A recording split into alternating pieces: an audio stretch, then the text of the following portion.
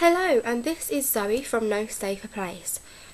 Just to let you all know, I do have a cold this week, which is why my voice is going to sound really odd, but I couldn't miss a week. So this is week 3 of the Zoella Book Club Challenge, and this week I read Beautiful Broken Things by Sarah Bernard, and it was amazing.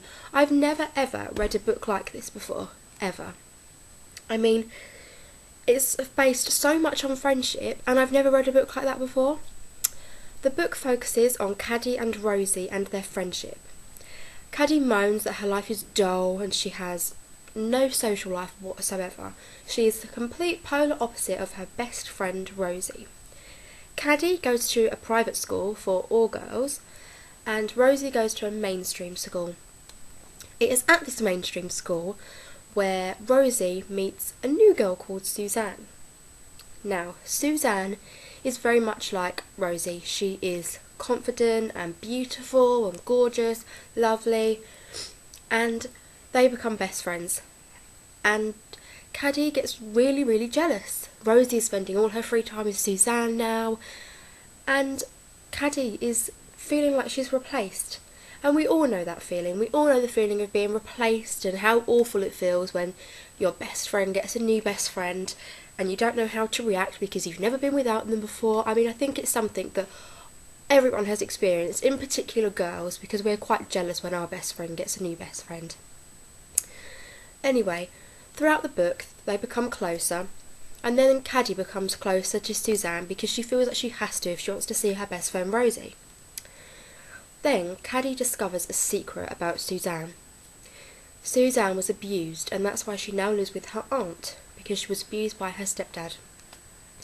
Then, in an interesting turn of events, Caddy and Suzanne become best friends, and Caddy begins sneaking out to see her, and she starts drinking, and she just starts on this downward spiral because she's so desperately trying to fit in and make her new friend happy. And Suzanne is such a bad influence on her, and yeah, it's really hard. It's really hard to read, knowing that someone's gone on this goody two-shoes, like me to be honest, and it's just seeing them go downward and downward. It's hard. The book focuses on mental health and abuse, and also self-harm in quite a lot of depth actually, but it somehow still manages to not be a heavy read.